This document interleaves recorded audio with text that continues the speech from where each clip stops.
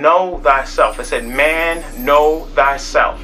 If you ever took a philosophy class, you know, it goes deeply into what does it mean to really know yourself. And someone might say, well, that's so simple, you know, to know yourself. I already know myself. I know that I like, you know, chocolate ice cream. I know, you know, what type of clothes I like to wear. I know my favorite cologne or my favorite perfume or my favorite, you know, musical artist. I know myself. Rudra explained it wonderfully in the movie. This book also comes with a documentary where Brother Rudra breaks that down. But see, what people don't understand is that it's a two meanings to knowing yourself, because there's two aspects to yourself. This is why a person is called the individual duality or individual. It's an individual duality. There's two parts of you. First of all, you have the higher self and the lower self. You have the physical and the spiritual, but you also have the personality and the self.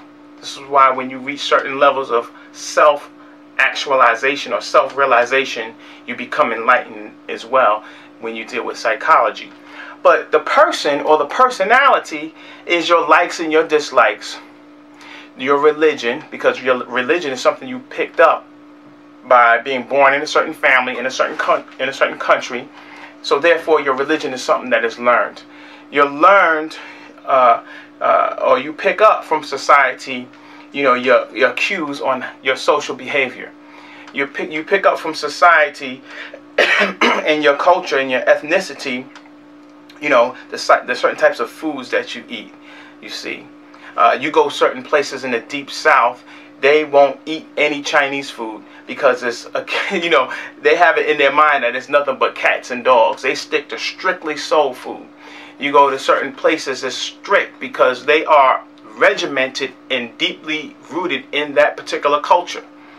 All right, same thing with religion. If you were raised in a certain family and you believe so hard and so strong in that religion, it's because you were raised in that. If you were raised across seas in Afghanistan, you would be just as devout a Muslim than you are Christian.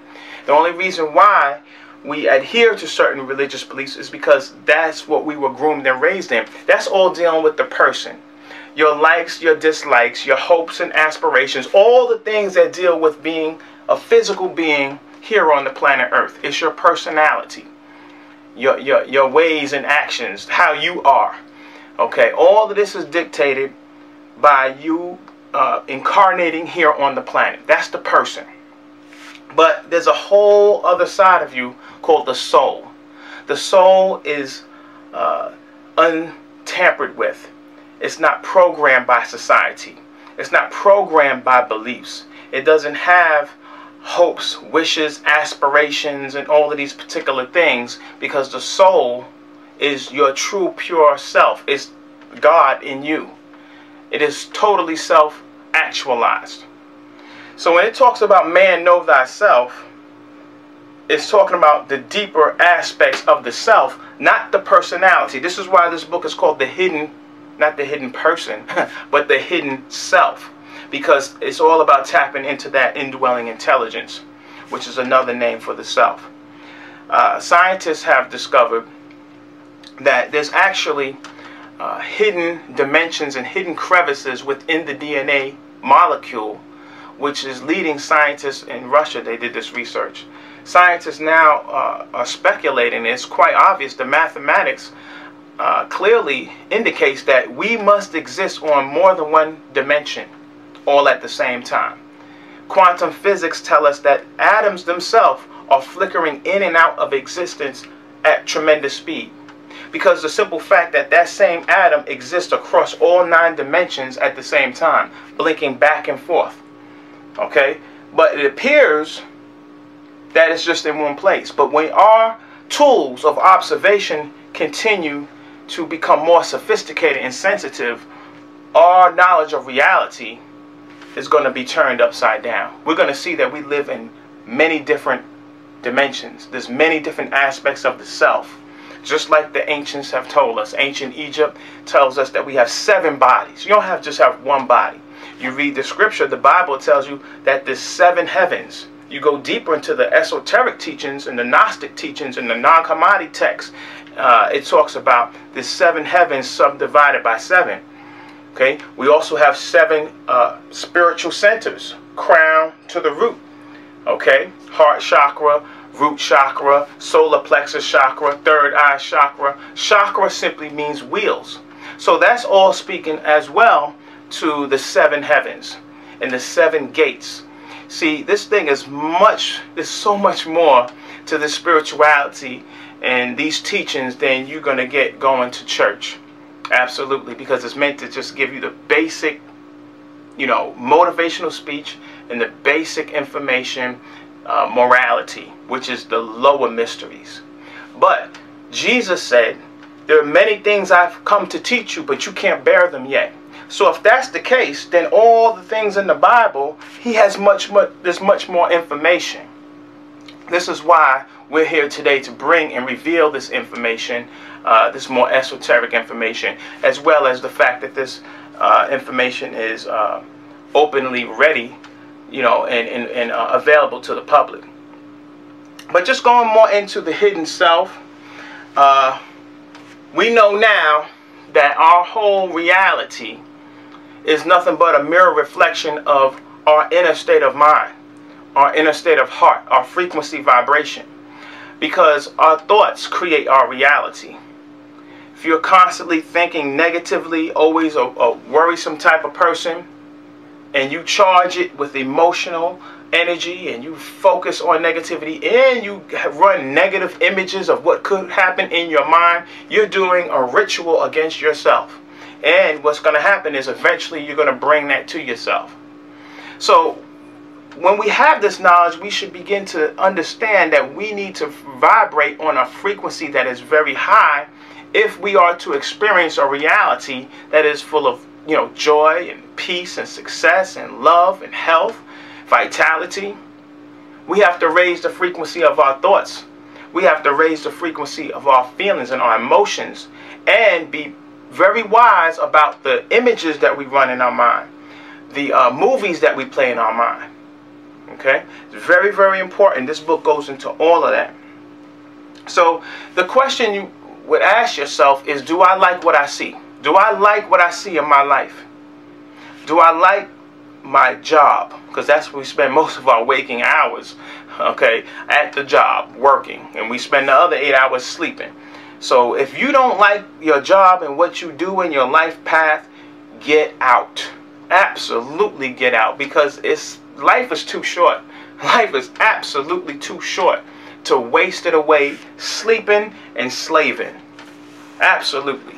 You might as well be not too far above a chipmunk, or in fact, animals, they spend all of their life basically foraging for food and watching out for predators.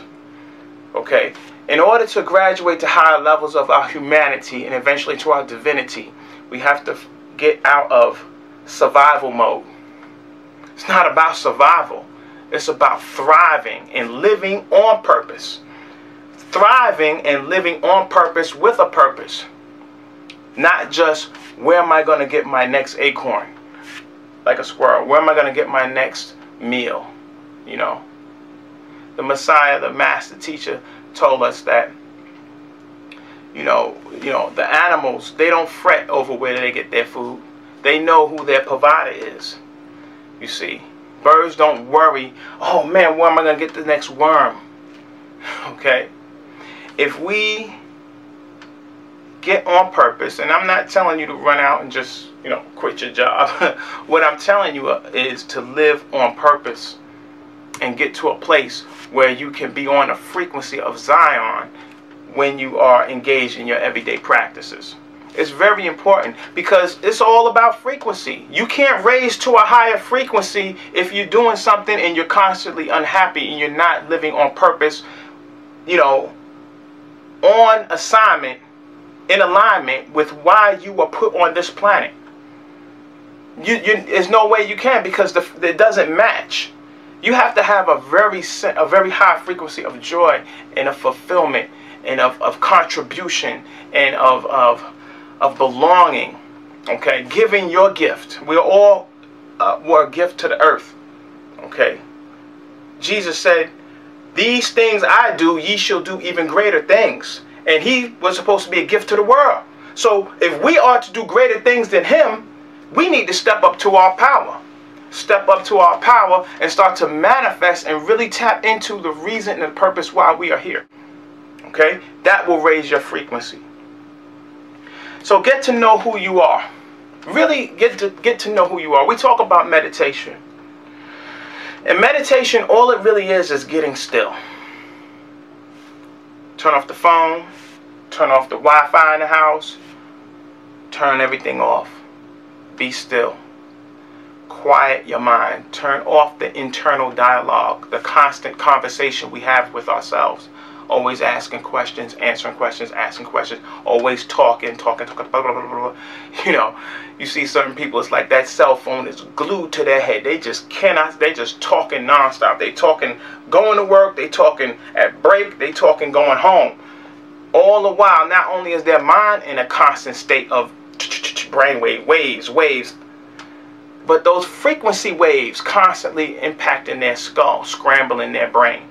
Actually lobotomizing them. Okay, that's the whole technology, is to take away consciousness right here in your central lobe. This frontal lobe, it says in the scriptures that the mark of the beast was written in the hand and in the forehead. So when you look at the hand, what's in everybody's hand? The smartphone.